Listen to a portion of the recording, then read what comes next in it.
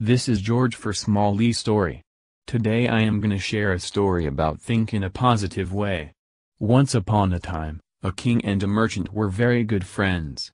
The merchant was a trader of sandalwood logs.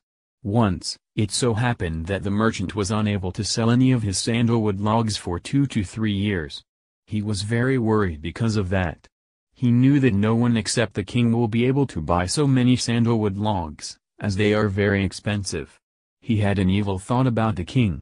He said to himself, if the king dies, many sandalwood logs will be required to perform his cremation rites. Then, I shall be able to do good business.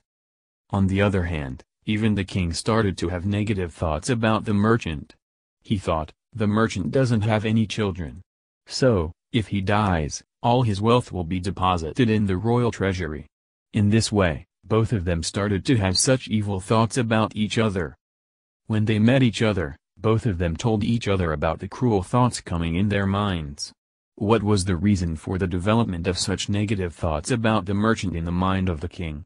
Actually, as the merchant had an evil thought in his mind about the king's untimely death, a negative reaction to this evil thought erupted in the king's mind. Hence, the king too had a similar evil thought about the merchant's death. The merchant realized his mistake and asked for apology.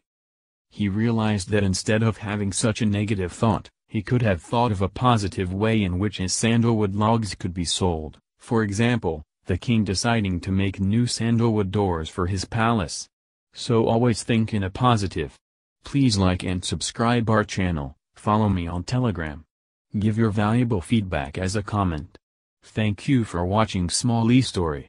Bye bye, see you.